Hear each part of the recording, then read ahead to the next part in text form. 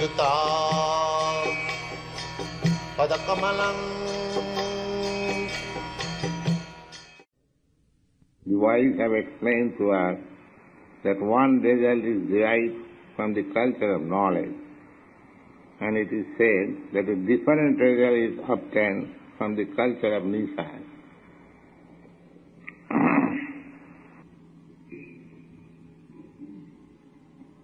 So, yesterday we have explained to some extent what is the culture of Nissan and what is the culture of knowledge.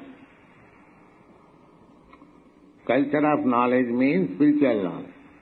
That is real knowledge. And advancement of knowledge for comforts or to protect this material body, that is the culture of Nissan.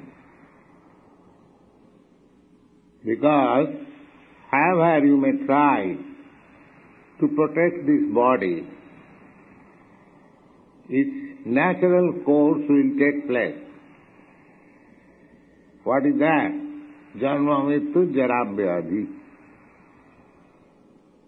You cannot relieve this body from repeated birth and death, and while manifested disease and old age.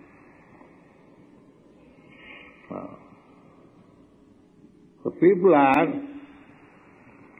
very much busy for cultivating knowledge of this body.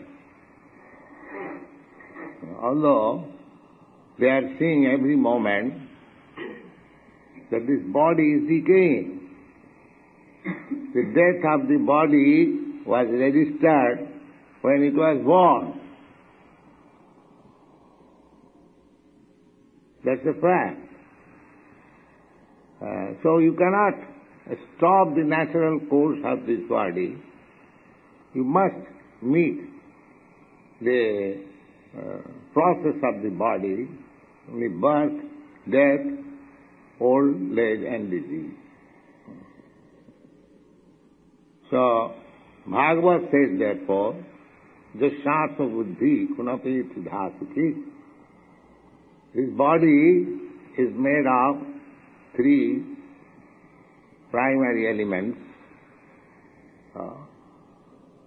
mucus, bile and air. That is the Vedic version and Ayurvedic treatment. This body is a bag of mucus, bile and air. In old age, the air circulation becomes disturbed. Therefore, old man becomes rheumatic, so many bodily ailments. So, Bhagavad says, one who has accepted this combination of bile, mucus and air as self, he is an ass.